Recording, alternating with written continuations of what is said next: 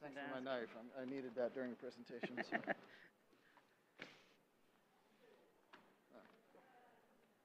Oh, do you want your phone, maybe? Okay.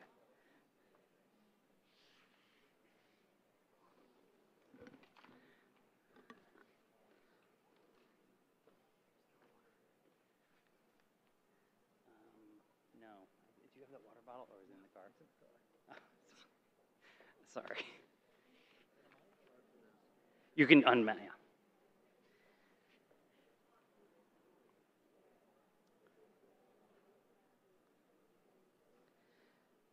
Good evening, everyone. I'm JP Walsh, the director of the Coastal Resources Center in the Graduate School of Oceanography and a professor in the Graduate School of Oceanography. Welcome to everyone here. Thank you for joining us, and also to all the virtual viewers from around the world. We are pleased and proud to have you join us for the Sustaining Our Shores Honors Colloquium here at the University of Rhode Island. In a moment, Dean Bontempi from the Graduate School of Oceanography will provide welcoming remarks and introduce the speaker. Before getting into the program, I just want to go over a few things. First, I want to thank those attending in person for wearing a mask throughout the duration of the event. Also, please note the fire exits at the back and at the front. Book sales and restrooms are in the foyer where you entered. Also, our next event will be an excellent panel on the future of seafood, and you can see the title there as well as the panelists. We are really looking forward to this exciting panel, so I really hope you'll be here next week. At this time, I would like to introduce Miss Lindsay Montanari to offer a land acknowledgement and blessing. Lindsay is the education supervisor for the Tomaquag Museum. Starting as a high school intern, Lindsay has grown through the Tomaquag Museum's Indigenous Empowerment Program to become the educator supervisor. In that role, Lindsay now trains the next generation. She coordinates programming, develops and hosts the beloved Children Hour, and supports the development of tours and educational resources. Her visual arts have been featured across Rhode Island and neighboring states. Lindsay also writes and sings her own music, performing at many local venues, including the Hard Rock Cafe in Boston. She is also currently writing a book. Lindsay earned a BA in Organizational Leadership and Change from College Unbound and plans to continue her education. If Lindsay looks familiar, you may have seen her face on the Still Here mural located at 32 Custom Street in Providence, Rhode Island. Please welcome Lindsay to the stage.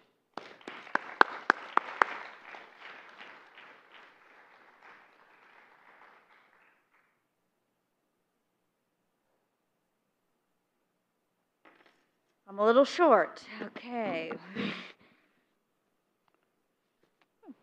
Asquequasin, Nataswis Lindsay, English set, Nataswis Wamasukatan, at Naha Higansek, Katabtashwachik Machi Ninukisak. So, as I'm sure most of you guys know that I said, maybe not the people online, my name is Lindsay in English, my name is Wamasukatan, or Loving Sea in the Narragansett language, and thank you guys so much for having me here today. So I just wanted to, before I get into it, give a little bit of information. I'm from Tomaquag Museum, which is the only Indigenous-run museum in the state of Rhode Island. And so if you guys have questions or you just want to know anything, I really encourage that you check that out, especially as we're going to be moving to the URI campus very soon. You might want to check us out before we move here because it's coming quick. I'm so excited. And what our director loves to say is there's no Rhode Island history without Narragansett history. So I think that that's really important. I was asked to give a land acknowledgement. We stand here today on Narragansett land. But as a Narragansett tribal member myself, I always find it interesting, this concept of a land acknowledgement. Today, a land acknowledgement has become something important. It is important because at one time, all of Rhode Island was Narragansett land. All of the United States was indigenous land. Often in these moments, we are asked to acknowledge a specific small location. During these times, people ask about the significance or sacredness of the specific small plots of land. My answer to those questions: land is sacred. Land has and is being stripped from indigenous people. These land acknowledgments are so that we do not forget. The indigenous people here in the United States faced genocide, a genocide that was so strong, so powerful, that we have to remind ourselves to remember that this land did not always belong to the United States. I find it funny, this concept of a land acknowledgement, though, because my people did not believe in land ownership. When we speak about this land that was home to the Narragansetts, when we speak about this land that was home to the indigenous people of this continent, we often take it for granted. We can go to sleep without fear of our villages being burned to the ground, that we won't be forcibly stripped from our homes, and that our children will not be taken against our will. Yes, here, in Rhode Island, indigenous people face that too. Not just those out west, here in Rhode Island. Narragansett people were displaced as far as Wisconsin and Bermuda. Roger Williams claimed he bought our land not with money, but with love. How could he buy land from people who did not believe that land could be bought? I ask us not only to acknowledge, but to remember, we are still here. Against it all, we are still surviving. Remember us. We remember. Although we have been forced to assimilate, we remember the ways of our ancestors. We are Narragansett. We are the people of the corner of the land, people of the point, people of the bay, people between the waters. Our lifeways sustained by the waters. Whether through foodways, pleasure, or ceremony, our waterways continue to nourish us. Our water is our life. Yet so often we are denied access to that which sustains us. Wamasukatan, my name, loving sea. I often wonder why we must pay to access our waters owned by the state. Why, for example, at a beach like Narragansett Beach, would we have to pay to access the ocean? Why at a beach that is named after and was taken from my people would the state charge us for access? We have tribal IDs, federal documentation to confirm who we are. Why must we pay for a beach pass? Isn't our oppression and displacement payment enough? This is one of the reasons that we have such high rates of disease and diabetes. Cutting indigenous people off from access to our traditional foodways and our ways of utilizing the lands. Statistically, indigenous people are the most impoverished in the nation. But at a time, because at a time where white men were having the opportunity to build generational wealth, we were fighting for our rights and fighting for our lives. And we are still fighting for our rights. The lack of access to our waters is just one of the many oppressions we must fight against. Today, I acknowledge that this land is Narragansett land, that Narragansett people are still here, that indigenous people still exist, that indigenous people are still being oppressed. Remember us. Thank you. And I would just like to do a quick song in honor of my ancestors. It translates to, your spirits are washing over me. I know that you are in the sky.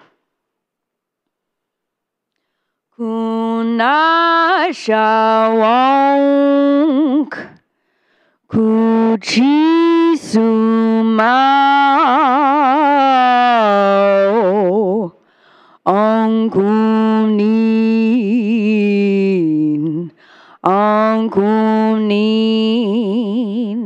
nuiamgiana utkisukwat Nui amgi anau ut kisukwat. Katabatash. Thank you, guys.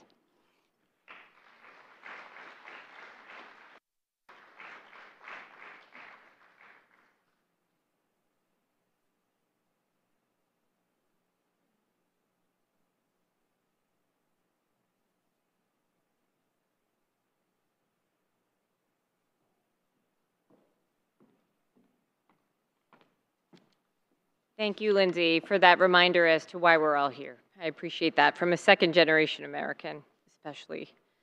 So good evening, everybody, and welcome. My name is Paula Von Tempe. I'm the Dean of the Graduate School of Oceanography. I'm located on the Narragansett Bay campus. So it's my pleasure to welcome you all to the University of Rhode Island for the Sustaining Our Shores Honors Colloquium. Now, the Colloquium focuses on things that you've heard before.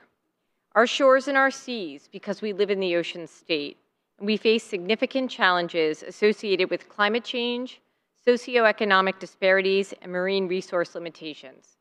Now, I'd be remiss not to go off script and remind you that we're in the middle of COP26 right now, where we're actually in negotiations as countries for the future of our world, facing climate change. In 2019, the IPCC Special Report on Oceans and Cryosphere pointed to the unbelievable disparities in climate change impacts on Indigenous people and those from historically marginalized and underrepresented groups. So my hope is that the lecture you're about to hear about food, sustainable seafood, actually talks to some of this. This is, with a growing population on this earth, this is a growing problem for all of those who not only depend on seafood for sustenance, but for economic return. The United Nations Decade of Ocean Science for Sustainable Development has just begun. With URI's great expertise in coastal and ocean science and management, we have a responsibility to educate and help address issues and to continue to advance our understanding of the marine realm. A committee of faculty and staff has planned the Sustaining Our Shores Honors Colloquium to educate and encourage discussion and collaboration, and I think it's done just that. Thank you to the committee and the honors program for arranging this evening and the entire program this semester. The future of seafood is a global concern. The fate of fish and other organisms is inherently linked to marine ecosystems and human activities and impacts. The Graduate School of Oceanography and our partners across URI and the world are using state-of-the-art science and innovative research and technologies to explore, understand, and help guide management associated with our oceans. Earlier this evening, honor students, other guests, and I enjoyed a fabulous adventure in seafood tasting dinner at the Matunic Oyster Bar. So thank you to the Matunic Oyster Bar, all the staff, and Perry Rosso for hosting us. This dinner showcased how we need to be creative and curious with seafood to achieve sustainability. Now I'm really pleased to introduce our speaker, Barton Seaver, who's with us tonight. Barton Seaver is one of the world's leading sustainable seafood experts and educators. Before leaving the restaurant industry to pursue his interests in sustainable food systems, he was an award-winning chef leading top seafood restaurants in Washington, D.C. After traveling the world with the National Geographic Society, he translated his experience into his leadership in the area of sustainable seafood innovations. Barton has delivered lectures, seminars, and demos to a multitude of audiences. He has written 7 seafood-centric books, including American Seafood and The Joy of Seafood, and has contributed to many outlets including Coastal Living, Rachel Ray, Fortune, The New York Times, the Oprah Magazine, and Saveur. He has appeared on 60 Minutes, CNN, and the TED Stage. He's also the founder of Coastal Culinary Academy, a multi-platform initiative that seeks to increase seafood consumption through seafood-specific culinary educations at all levels of cooks. He's a National Geographic Explorer and was the Director of Health and Sustainable Food Programs at Harvard School of Public Health. Let's please give Barton Seaver a warm welcome to the University of Rhode Island. Welcome.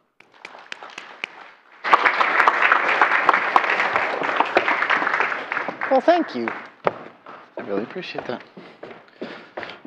Hi, everyone. I'm so excited to be here, and I'm really thankful that you are here too. First off, Wanasukatan, or Lindsay, thank you. I believe that she's gone, but what an incredibly powerful way to start off. Something that, well, it just drives home what I think the value of what I hope to speak to about tonight, which is the future of seafood. And I'm going to make the case that the future of seafood is the future of ourselves, and that seafood itself is a measure of dignity for us all and for our communities. And that was the message that I took first and foremost from what Wanasukatan shared with us, was dignity. Dignity from place, dignity from food, dignity from access, dignity from recognition, dignity from being seen and heard and appreciated. And yeah. So as much as Wanasukatan I see and appreciate and hear you, I also want to say that to each and every one of you. I appreciate you. Ultimately, I get to spend my days in the quest for food. And to me, that's so valuable because food is love. Food is an act of kindness. Feeding another person is an act of generosity, and the world needs far more of that. And anyone involved in food, or anyone involved in the processes of food, or anyone involved in sustaining that which gives us food, our oceans and our lands, they themselves, you, are deeply engaged in the act of love, of giving love and kindness to other people. So, thank you. I appreciate all of you for what you do and for your passions and whatever it is that have led you here to me tonight. I think we're going to have some fun, at least I hope we are. And I'm going to talk about some fun things. First off, I think you should definitely come to this one next, by the way. Monica Jane is utterly amazing and fascinating and just amazing in her understanding and capacity and pursuit of the future of seafood. That is a person that I would put the future of seafood in good hands. I would say in good hands if in hers. As well as Sarah Schumann, one of your local heroes in the audience with us tonight. And someone who's my history with has gone back, I think, kindergarten, first grade, second grade, when we used to sing in a church choir together back down in Washington, D.C. Anyway, a fisherwoman in Alaska here and founder of Eating with the Ecosystem. Truly a local hero to those of us even beyond the locality. So please come back next week and see both of those truly amazing people. How do we do this slide thing? Oh, there we go. Hey. So I get to talk to you tonight about the future of seafood, right? It's a modest topic. Hey, why not? Sounds fun, right? So I wrote a book about the history of seafood, and the purpose of that book was to sort of orient myself towards the future of it. And well, if I may, start off with telling you a little bit of a story about how I came to be in front of you here tonight. And that is, I was born and raised in a very multi-ethnic neighborhood in Washington, D.C. called Mount Pleasant. It was mostly Eritrean, Ethiopian, Guatemalan, Honduran, El Salvadorian, and black populations there. But especially the Eritrean, the Ethiopian, and the Salvadorian populations. They had been fleeing civil unrest in their countries. The Sandinista conflict and the communist uprising. And, well, these were people that had fled for their lives to a new country and brought with them their dignity and their traditions. And never are dignity and traditions on greater display than when we feed another person. And this was the crucible of food in which I was raised. Families new to the country, but old and deep and beautiful and loving in the food that they served. And the ingredients they served as well. This was just such, such a heady environment for a young man to just experience the world, right? Not only through the cultures that these people brought to the table and which they shared with us, but also literally through the ingredients from every corner of the globe which imported onto our plates. I mean, as a young child, I remember walking through the spice aisles of the Eritrean markets and little El Salvadorian bodegas and just seeing goat meat and carambola and teff flour and all these incredible spices and all these things that were completely foreign to my experience, which was otherwise shopping at Safeway or Stop and Shop, but for the bodegas, which we also frequented. And so food to me was this means to explore the world, not only the people who lived in it and expressed themselves through food, but also literally to explore the physical world by that which we take intimately into our bodies through the act of eating. I also had, this was 1980s in Washington, D.C., which was not a great town at that time, Marion Barry era, the crack epidemic, murder capital of the world. It was an interesting place to grow up, let me tell you. But I also had the incredible fortune, as so many others did not, to get out of D.C. during the summers when the violence was really bad. And I there was a pig farm down on the Patuxent River, tributary of the Chesapeake Bay, and we got to go spend some time basically as paid laborers there. And that's where I really began to understand the world through my quest for food. And there's a great John Hersey quote, the wonderful author, the old Yale professor, author of Hiroshima, as well as Blues, the book about fishing, which I think is one of the greatest tracts ever written about our relationship with food. And in one quote he says, "In our quest for food, we begin to find our place in the systems of this world," which is very, very true. And I also had a copy not only of Blues, but of Yule Gibbons. And those of you who remember that old kook, he was, wow, he was a funny man, right? Those old grape nuts commercials. Yeah, I spent my summers wandering around wondering, what does that taste like?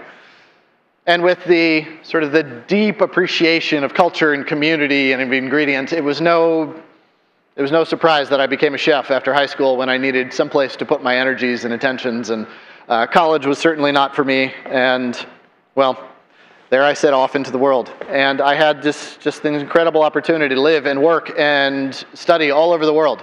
I worked as a sardine fisherman and octopus fisherman in Africa off the coast of Essaouira in Morocco.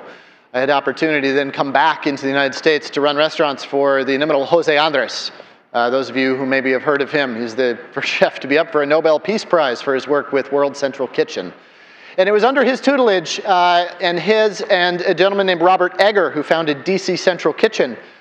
These gentlemen were the first to teach me that a chef is more than the sum of ingredients that we put on our plates.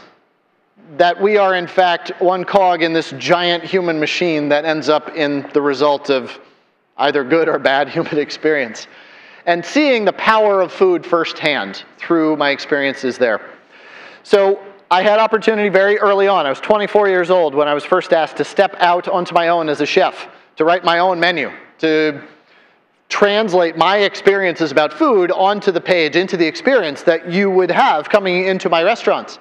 And that's quite a very personal document. I mean, a menu, Perry, what you all served tonight, hey, it reads well, it was delicious. It is also an astounding treatise on all that your chefs have learned and all that they believe and all that you have created around them and all of the people and the men and women and others, that opportunity through you which flows to us, the consumers. Right? A menu it's a damn important document. And you can learn a lot through a menu. And so I was like, what do I want to communicate through my menu? And I ever more grew interested in sustainability. Sure, we had an opportunity and a responsibility as chefs to sustain those who walk through our front doors, to serve safe food, but more recently to serve nutritious food, and even more recently to serve food that has a narrative around it, something that connects us and nourishes us through community. Right? I mean, that is what we look to restaurants to do more so and more so. And that idea of sustainability began sort of wandering around my head. And I began to focus not just on the front door and my responsibility there, but my back door. And my responsibility I had to the men and women that were showing up that sustained me. I mean, no farms, no food, no fishermen, no seafood. Without them, what am I doing? I'm just standing near a fire. That's it. So I began to really take seriously the opportunities that I had as a chef. And at this time, we were hearing these tragedies about orange roughy. Decimated, gone. Chilean sea bass, disappeared. Where? Into our mouths. It was gone. Orange roughy, bluefin tuna. I mean, these were the stories that were of the day. Swordfish, Give a Swordfish a Break campaign was the first real advocacy thing that I did as a chef. And this was the crucible in which I was being sort of brought up. But I found a problem with that narrative.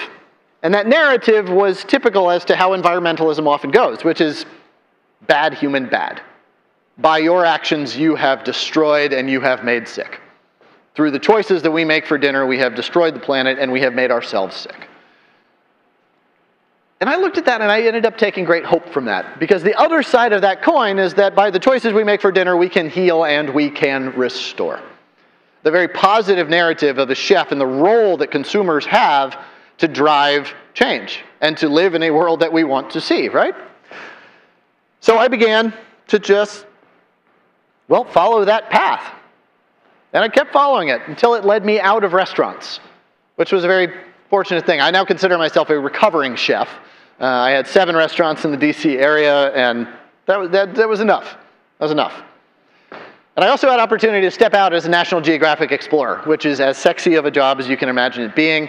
And this came about because National Geographic was doing a lot of their entertaining in our restaurants, because we had this environmental bend. And so it was wonderful. And I got to meet the most incredible people. I mean, not only just the big donors and people like Quincy Jones, who was just the coolest human being ever, people that would come in, but I got to meet one of your own, Bob Ballard. I got to meet Barry Costa Pierce. I got to meet Sylvia Earle and the Cousteau family. I mean, just everybody was there. Celine and I mean, it was amazing. It was this wonderful thing that was happening. And National Geographic was launching this Oceans Initiative at the time, which has gone very, very well. And Enrique Sala was there, just speaking eloquently about everything about ichthyology and climate and clouds and canyons and currents and everything about the oceans that makes them them, but we were not discussing seafood and people, which was a very important way that we interact with our oceans, right?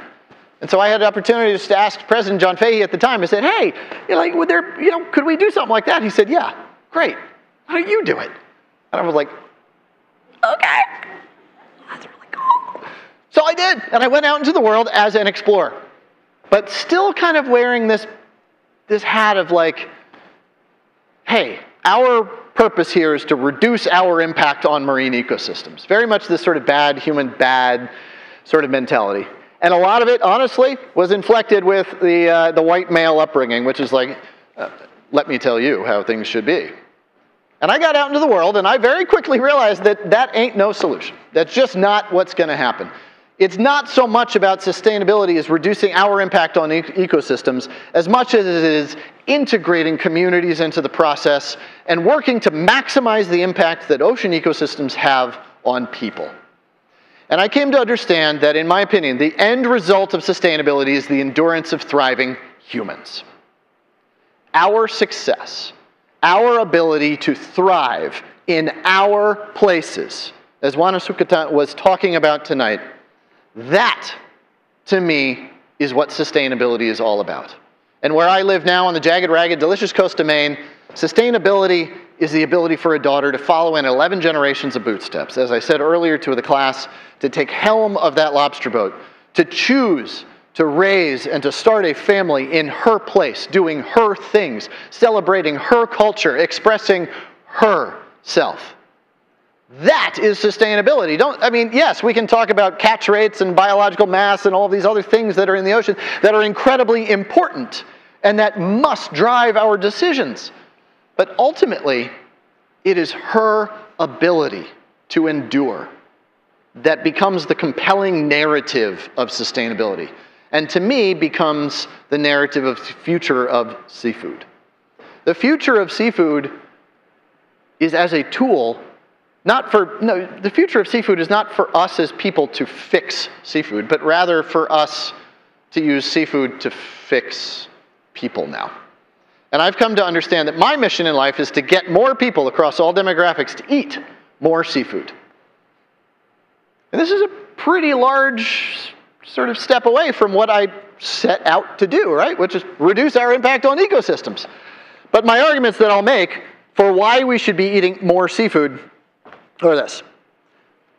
From an environmental standpoint, we need to look at seafood not as just this single ingredient category, but rather as part of our diet and the role that it plays. And when we do such, where does seafood land? Well, it's in the middle of our plate. It's the center of the plate protein. That's what it is here in America, right? And I'll just talk about the American experience, though I understand it's far more diverse. But this is what's relevant to us, and I think the science here. In the center of the plate, when measured against land animal protein, seafood simply has a fin up in the sustainability game. Across 5 very important metrics: land use alterations, how much land has to be plowed under in order to raise that seafood versus land animal protein; greenhouse gas emissions; freshwater usage; feed conversion ratio; and antibiotic use. Across all 5 of those very important metrics, seafood at its worst comes in on par with land animal proteins at about their best. Now, I am not anti-land animal protein. In fact, I believe them to be fundamentally necessary to sustainable agriculture. We have to have them, but as integrated species, not in the way that we raise them now. And so when we look at our choices for animal protein, seafood is the best of those choices. Eating small, manageable, delightful, enjoyable portions of protein, yes, in a mostly plant-based diet, but seafood is the better environmental choice. Of course, within the seafood category, there is a lot of room to cover. And yes, there is some very, very bad seafood that has ties to some of the very worst crimes humanity's ever committed, with slavery and other things. I mean, I'm not saying free pass for seafood, but I'm saying categorically, when we look at the fact that we eat over 250 pounds of pork, beef, lamb, veal, turkey, and chicken every year in this country, and we eat 18 pounds of seafood per person per year, that equation, on an environmental standpoint, just doesn't add up. Vegetables first, then some seafood, and then small adequate portions of meat. In addition to this, from an economic model, seafood is just incredibly important. 1 in 11 people on this planet are wholly dependent upon seafood for their livelihoods. Though seafood represents 2% of the global food supply, it represents 9% of the livelihoods. Its impact is way outsized. And if you begin to look at the economic impact, especially of aquaculture, you begin to see that it's actually a mechanism that I believe to actually improve a lot of those economic outcomes. 73% of people that are engaged in aquaculture globally are women. Most of those are in developing nations. Now, I'm not saying that all of those jobs are good or that there isn't a lot to do there to improve that, but if there is a direct mechanism through which we can invest in women's empowerment and job and economic development, that sounds like a really delicious thing to think about. Now, in addition to just the economic opportunity of wild capture fisheries, maintaining those, economic opportunity for aquaculture is amazing. A colleague of mine, a dear friend, Dr. Haley Froelich out of the UC system, she did a paper recently in which she said that in ocean hotspots, so areas of the ocean that are particularly well suited towards aquaculture, so California's Central Valley is an agricultural hotspot. Iowa is an agricultural hotspot. The Gulf of Maine is an aquaculture hotspot. Why? Because the water temperature is right, the water flow is right, the tides and the currents, all this, the food availability, everything there is right. And there are ocean hotspots all over the world. And in her paper, she said that if we were to intensively and sustainably farm, which we know how to do, an area of the ocean the size of Lake Michigan, we could produce equal to the current total wild capture production, 90 million metric tons. 90 million metric tons, excuse me. That's in an area the size of, the area of the ocean the size of Lake Michigan. Now, Lake Michigan, as relates to the ocean, is 1/1000%, okay? Now, granted, there's a lot of ocean that's 6 feet down that Bob Ballard is busy figuring out, and, you know, aquaculture's probably not gonna go there, and Bob, you're incredible, you're amazing. But there's an awful lot of economic opportunity there. And when we look at a product that from an environmental perspective is just a better equation in terms of efficiency, and then we look at the economic opportunity, we begin to look at the new blue economy as something that's very attractive. And then the third argument that I would make for why more seafood is simply for our health, the acute nutritive benefits of it. I mean, and the American diet is killing us. 8 out of top 10 causes of death and 8 out of top 10 causes of death and disease in America are diet and food related. Top 1, heart disease, cardiac failure. And we look at a diet rich in omega-3 fatty acids and an attendant reduction in red meat at the same time. You can reduce cardiac mortality incidences by 36%. Extrapolate that out, that's 55,000 American mothers and fathers and aunts and uncles, grandparents that would be saved every year. If you look at overall reduction in mortality incidences, 17%. And if you look at the increase in the quality of life due to neurocognitive developmental benefits in young children, pregnant and nursing mothers, as well as to the cognitive retention of cognitive abilities, later in life, if you look at depression, diabetes, anxiety, you begin to look at seafood as not a cure-all, but in my opinion, I begin to see it as a moral issue. That we get more people across all demographics eating more seafood. Because the environment, because of the economy, and because it will literally save tens of thousands of lives and improve the quality of life for millions. It's just what it does. And by the way, it's delicious.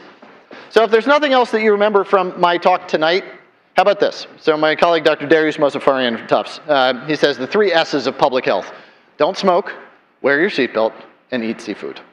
Cool? Okay. So that's why I want to get people eating more seafood. So let's talk about what we eat. Well, I talked about this already, sort of the proportion. This is the feed conversion ratio. So just looking at that, those efficiencies going back here to sort of the environmental case. So salmon farming, which is this over here, 1.1 pounds of feed going in to 1 pound of feed coming out. Now, feed conversion ratio isn't seen in the same light anymore. It's not just a straight efficiency as we once thought it was. But bottom line is, you get more efficient the bigger and more mammal you get. I mean, you and me and pigs and chickens and cows, we're all busy fighting atmospheric pressure and keeping our blood warm, and we grow big bones just to live in the environment we do. Fish? Nah, dude, I float. That's cool. I'm cold-blooded. I float. It's just simply a more efficient system. All right, so let's look at what we eat and which seafoods we eat. And I'm going to start off with wild capture, and then I'm going to go into aquaculture, and then I want to talk about sort of social and civic license, social license, and the virtues of seafood economies. So up here, you've got wild capture fish, the red and the orange there, the red equaling the freshwater capture, and orange being the wild capture. Now, within that category, you can see that it's remained pretty much stable for the last 30, 40 years or so at around 90 million metric pounds. There's a lot of work we need to do in here. World Bank recommends that we reduce fishing effort by about 5% over the next 10 years, each year over the next 10 years. Ray Hilborn out of the University of Washington and UNFAO numbers suggest that about 70% of the seafood that's captured is coming from sustainable fisheries, the other 30% being unsustainable or overfished at the time. And then furthermore, about 85%, I don't remember the number off the top of my head, but of the seafood that we eat from wild capture is coming from sustainable fisheries. Now, oftentimes you might hear that 90% of the oceans are overfished. They're depleted, they're gone, unsustainable, right? So that's a UNFAO number. And if you break that down, so from the 100%, about 60% are fished to their sustainable maximum, or fished sustainably. About 30% are overfished, depleted, or just gone. And about 10% are underfished. And what we often hear is the 60% fully fished, which used to be called fully exploited, which sounded pretty bad, but it just been fished to its sustainable limit. And that 30% that's overfished, and you lump those together and you get 90%, which makes a really great headline. But if you take the fully and sustainably fished and the 10% that are underfished, and lump those together, you get 70% are sustainably fished, which is a very different headline than what we've read. And this is not me threading a needle on grammar here. And these are just the optimism or pessimism with which we read those numbers, I think. And where are you starting from?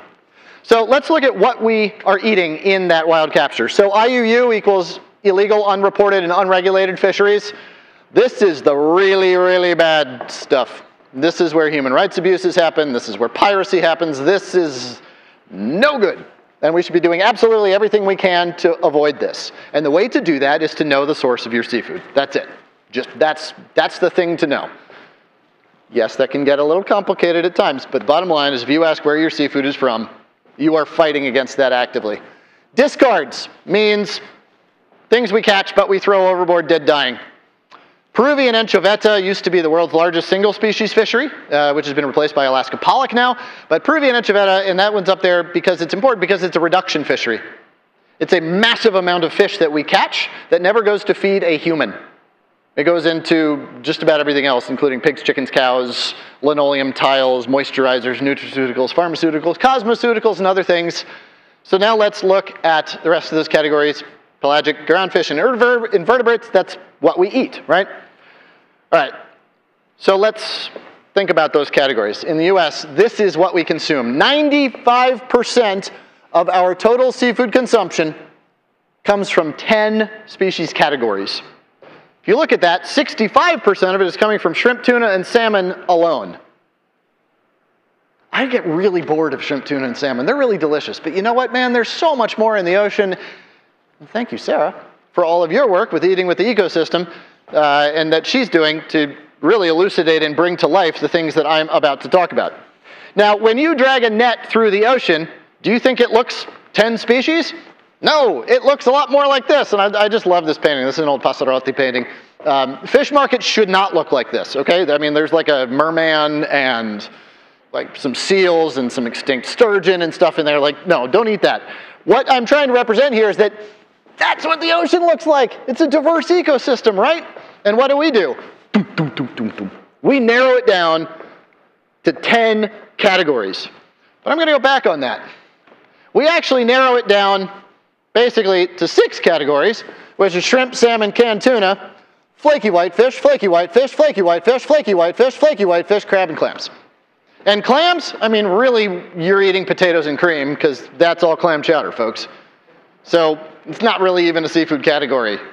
It's just like saying like ketchup is a vegetable. It's like, well, clams are sort of seafood, but really you're eating the cream.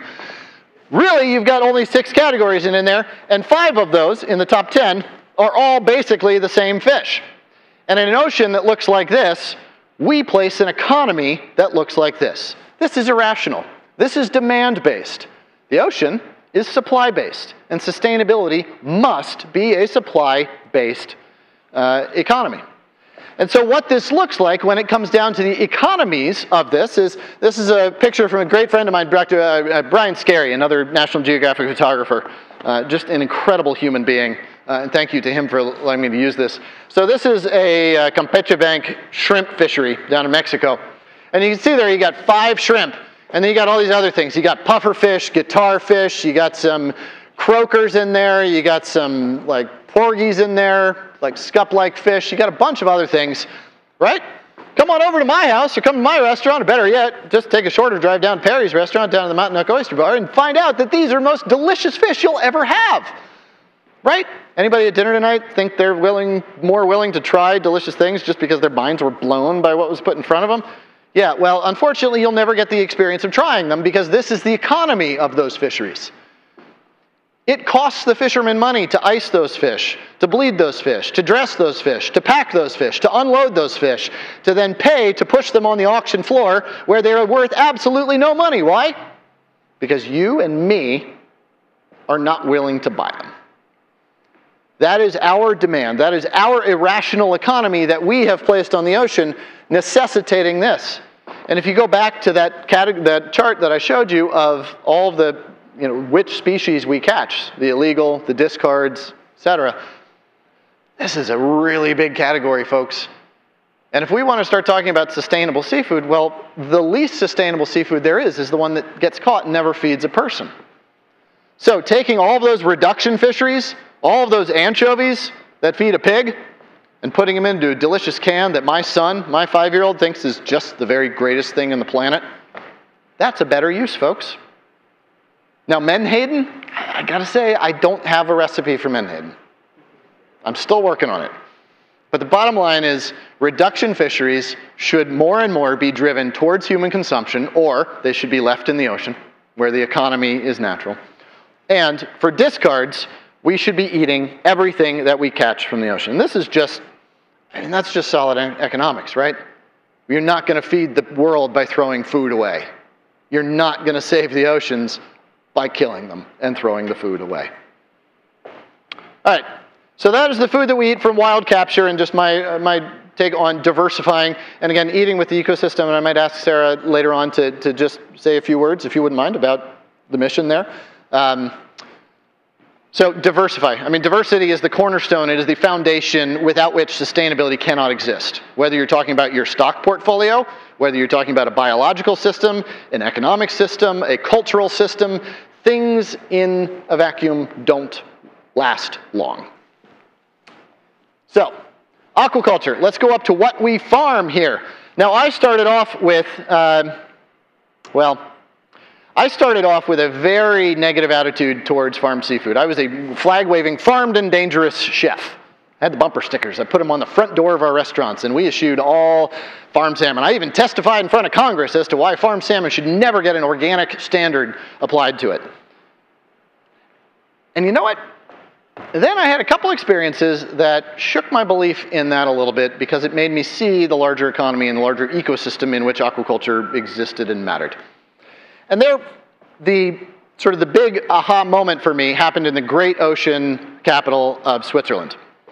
Up here in this Ricola ad called Interlaken, all the way up there in the Swiss Alps, where literally there are people like, Ricola. And it's just not where you would expect to find this greenhouse. Now, I've told this story many times before. Some of you may have heard this, but there was a tunnel being bored through one of these giant mountains to create a tunnel for inter-canton trade, just create economic development opportunity. And while they were doing this, they tapped into a geothermally heated spring. The environmental impact study said they can't just put this 55-degree water out there into the ecosystem without killing everything else in the streams. And there's this guy who's like, I got some hot water. And 55 is hot up here. Yeah, I got some hot water. I'm going to grow bananas. I'm going to grow bananas because it's Switzerland, right? Why not? So he started growing bananas in this greenhouse. And he extracted the heat from the energy and just this glorious thing. And he now produces about 20% of the banana consumption of Switzerland from Interlaken, like way, way up there. And but then he's like, I still have a little bit of water left, and I still got to get its ambient temperature down. So I'm just going to put it in these tanks outside. And you know what? I'm going to fill those tanks with Siberian sturgeon, and I'm going to harvest them for caviar and smoked meat production. And then when I'm done, I'm going to UV filter the water and then pass it into the ecosystem with no foul. Okay. So now all of a sudden, he's got caviar production and smoked meat production, and he's got banana production. What do you do with that? Do not put them on the same plate. Do not. But you can open a restaurant like he has, one of two. You can employ about 250 people or so. You can have about 250,000 German tourists flock through that tunnel every year to see the Banana Man and see what all is happening here. Ingenuity, taking hot water and turning it into food. Wow. I mean, there's more to it than that, yes, but maybe my assumption that just 4 pounds of anchovies going in to feed 1 pound of salmon maybe wasn't the full equation there. Yeah. And there was another place called Blue Ridge Aquaculture up in the Appalachians, up in West Virginia. And I was on the fence about serving this product, and their feed conversion ratio was a little high. It was about 2 pounds to 1 pound, 2 pounds in to 1 pound out. And that was too high for me until I realized that they had created 65 jobs in an area where the unemployment rate was about 30%, the poverty rate was about 40%. So you're telling me that you're taking 2 pounds of anchovies and creating all those jobs and economic opportunity.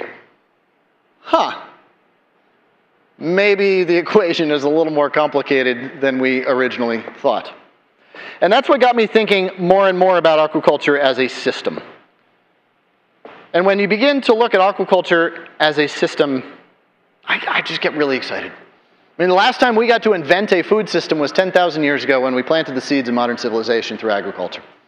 And we are now literally witnessing the birth of an industry that has the power and capacity to completely revolutionize our experience on this planet and our economic opportunities in communities just such as this, and especially through universities just such as this.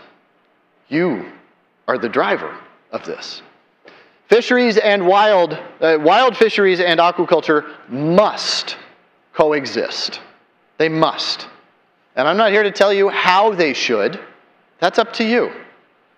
Aquaculture is a food system, and therefore it deserves and must be decided upon by the people within that food system. What does aquaculture look like to you is what matters. This is the kind of access that Juana Sukatan was talking about. This is what the dignity of aquaculture and of fisheries looks like. What do your coastlines look like for your children?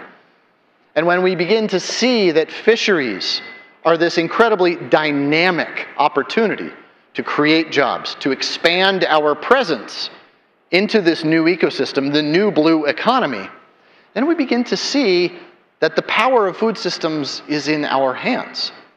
And when we begin to see that the product of those food systems that Sarah and her fishers are producing, that Perry and his oyster farms are producing, that the chefs and their periwinkle adventures are making possible for us, lead to healthy, thriving people too, and a healthier environment, and people that all together have a deep connection to place through food, seafood begins to look like a tool that we can use to fix people, to make them better, to help them endure. But what's the key to that? It's social license. It's for us as a community to aspire to seafood. We eat 250 pounds of beef, pork, chicken, lamb, veal, and turkey in this country every year. We eat 16, 18 pounds of seafood. Our own government doctors recommend we eat 24 plus. We're just not there. And I account for so much of that bell curve right there. But the bottom line is we need to move our sights onto the ocean. We need to see ourselves there. If I ask you to close your eyes and picture the small American family farm, what you go on a Saturday morning to visit at the farmer's market, right? You see the undulating hills bathed in autumn splendor setting sun, with trees in the distance beautifully colored in autumn's light. You see that perfectly patterned corn leading the eye off into the American horizon, the White House picket fence, red barn color fading. This is literally the thread by which the fabric of America has been woven. We understand it. We see ourselves as part of that fabric, right? Even if we live in a city and never been to a farm, we still get it. But if I ask you to close your eyes and picture a fishery or a water farm, most people, they might close and see themselves standing on a dock and they're gazing wistfully out at a wine-dark sea and thinking as though a fishery or a farm is something that happens beyond the horizon of our attentions, executed by someone else, someplace other. But no, a fishery just like that farm is visible to us if we learn to turn around, as I can do in my home port in Maine. And a fishery, yes, is these boats, and a fishery, yes, may happen beyond the horizon. But a fishery is actually the sum of the labors and aspirations of a community. It's the desire for a daughter to follow in 11 generations of footsteps. It's the quality of education her children can then get. It's the opportunity that they have to grow up in a community of peers who each themselves are thriving. A fishery, a water farm, is us. It is the American ideal. And when we begin to see this as patriotism, as community-oriented food, as our opportunity to act together, to eat deliciously, to put our values on display on that plate, and for us personally as individuals to thrive through our own diets, I begin to see seafood as a moral issue. And I begin to see University of Rhode Island and all of you and these coastlines and their deep history, rich heritage, and incredible future as the next great chapter. I mean, that's what is so exciting about this. The future of seafood is, in fact, the future of our place. Our place as a human species on this planet, in a planet that we want to live on, that is still gentle to us, allows us to live in our places. Seafood can help us accomplish that.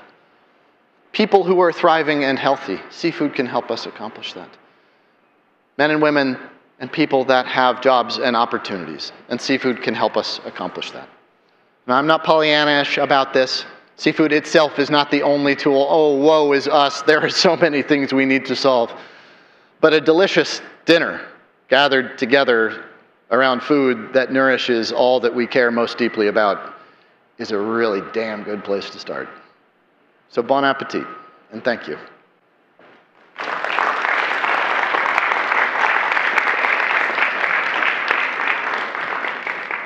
Haha, that was fun.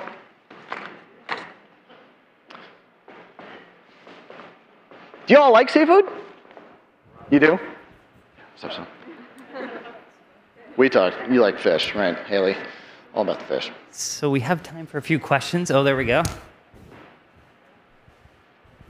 Thank you.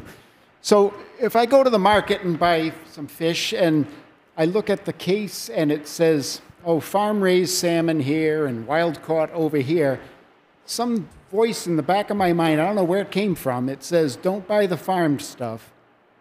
And why is that? Does it sound like this? Don't buy the farmed stuff with that same tone and tenor, because it was probably my voice, because I said that for a long time. The bottom line is farmed salmon, for a long time, was a product that should have been held up to its own circumstances and to account. There were a lot of abuses made in the early days of that industry.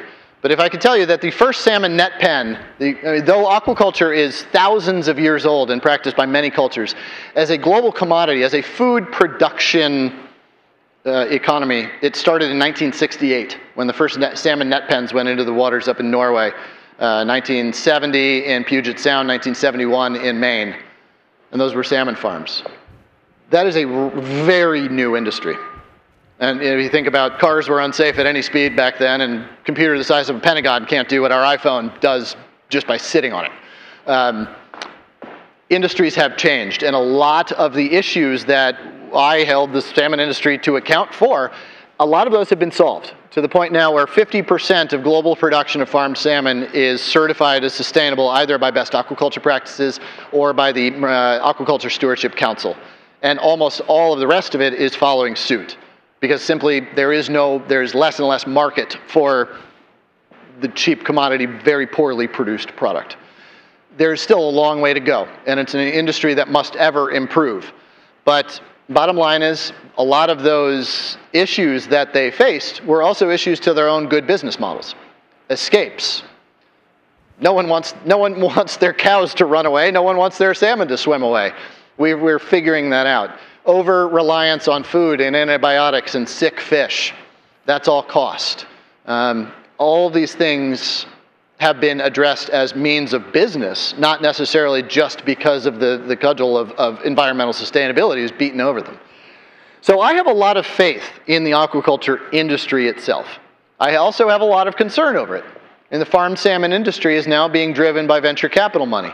And behind that is DuPont, Monsanto, ConAgra, and Archer Daniels Midland money. Why? Because they have a lot of soybeans that they want to sell somewhere. The recent aquaculture bill that just got reintroduced to the floor for the third time, right now, I was asked by Senator Thune and Senator Blunt, Missouri and Dakota, to come and testify on behalf of this bill. Why? Because they want to sell soy. That scares me a lot.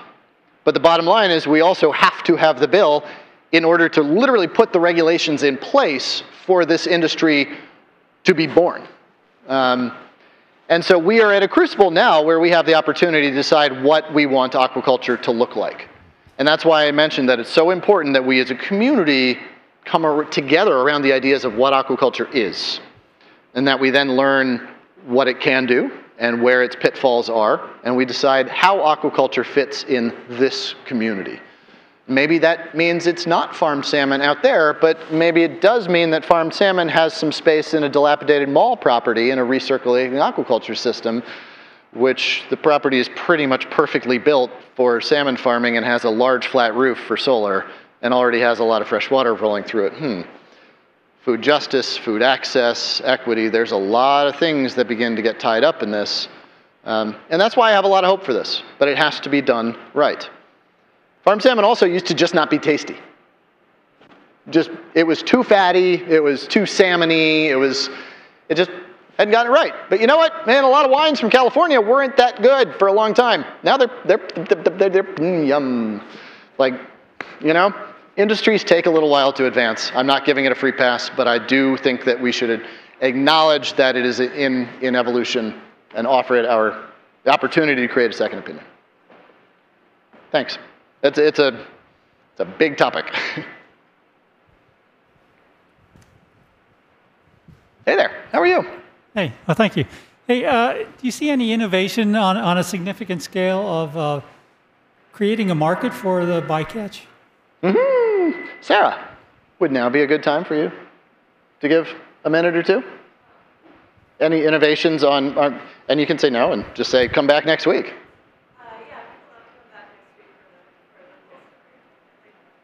Okay. So groups like Eating with the Ecosystem, my own restaurants, so in my restaurants, we served over 150 species in the first year and a half or so that we were open. And it's because I had a relationship with fishers. And I had just, as long as it wasn't egregiously unsustainable, mermaids, merman, sharks, marlins, some tunas, flipper, like basically otherwise though, I would take it. And we were working directly with 13 different fishermen, and we just had products from all over the world and all over the country. But what it was, and we talked about this earlier in the class, what it was how it was packaged, which was, I was a noted chef. This was a hotspot in DC with a really great wine program and a beautiful dining room, and people trusted me.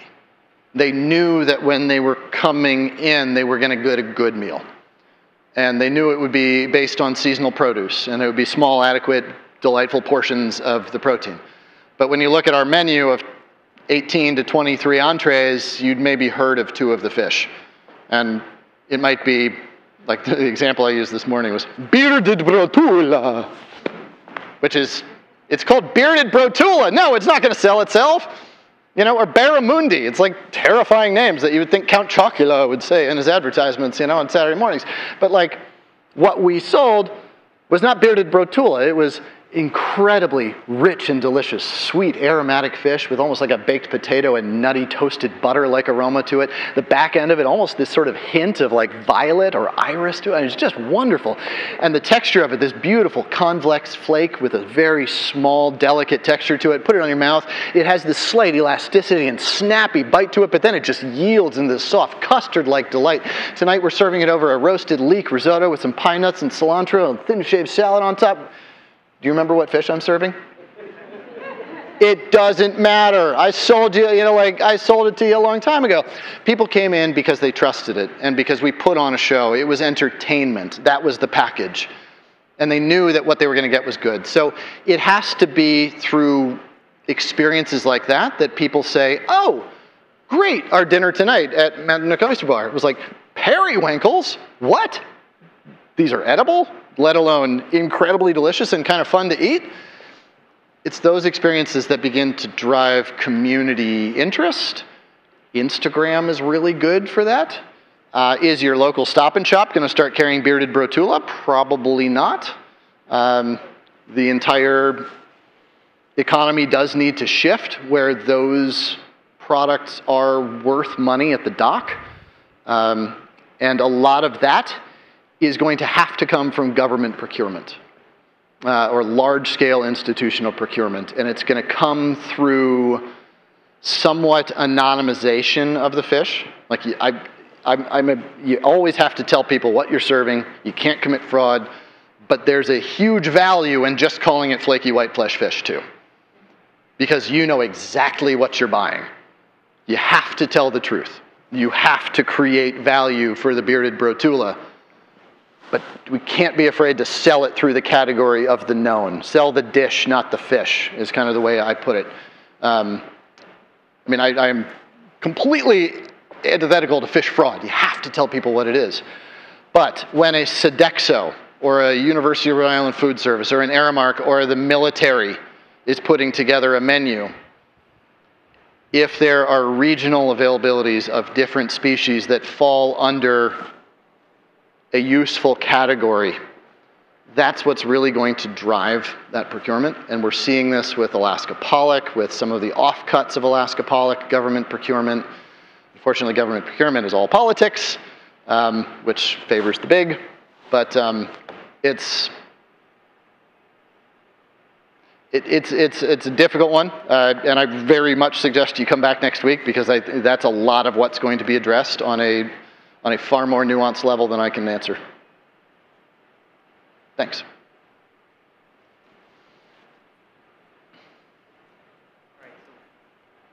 I have one last question.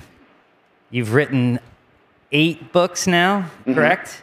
And out of those 8 books, which one recipe would you recommend to all of us?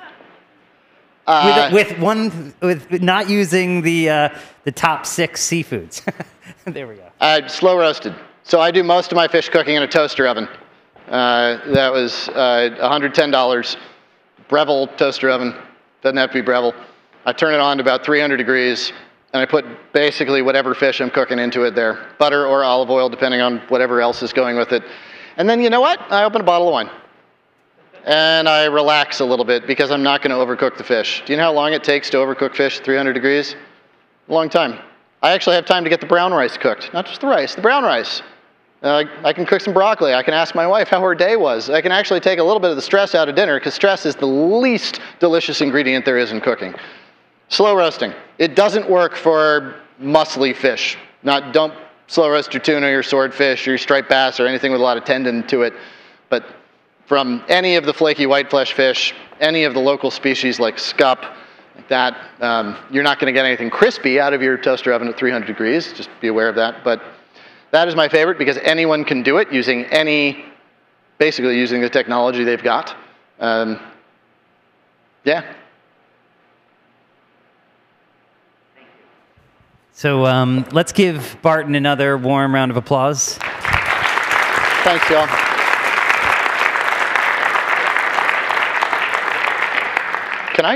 Can I mention one more thing?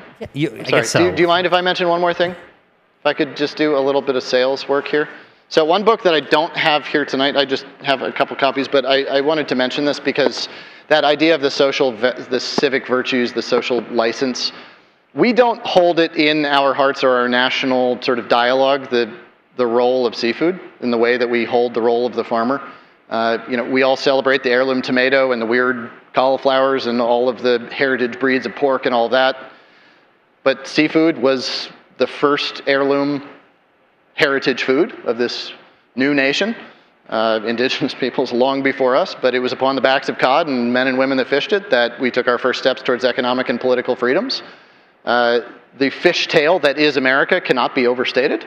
And I saw that there was lacking a history of that. And American seafood is my effort to codify that seafood mattered so that we can decide that seafood matters to us still. It's a narrative, culinary, and anthropological study of every species landed in the U.S. It's an opinion book. I wrote it from my point of view, but it's a deep historical account.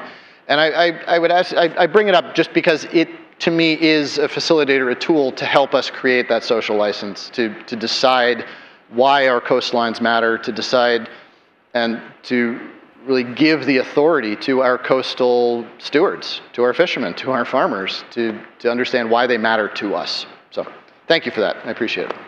That was perfect. I was going to give everyone a reminder that to get your books, we do have books in the foyer that you can be purchased. We'll ask people to queue up along the side, and we'll be signing up on the stage. I want to remind you, next week we have this panel on the future of seafood, including Sarah Schumann and other great speakers. So I look forward to seeing you all then, and thank you for coming. Good night. Thanks, y'all.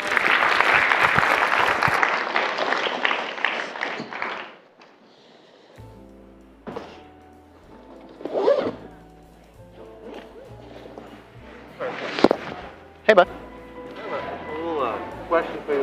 That's okay. Yeah, I got it. I'm all vaccinated. I did not want to make this publicly because I'm not really sure that it's what's relevant for the rest of the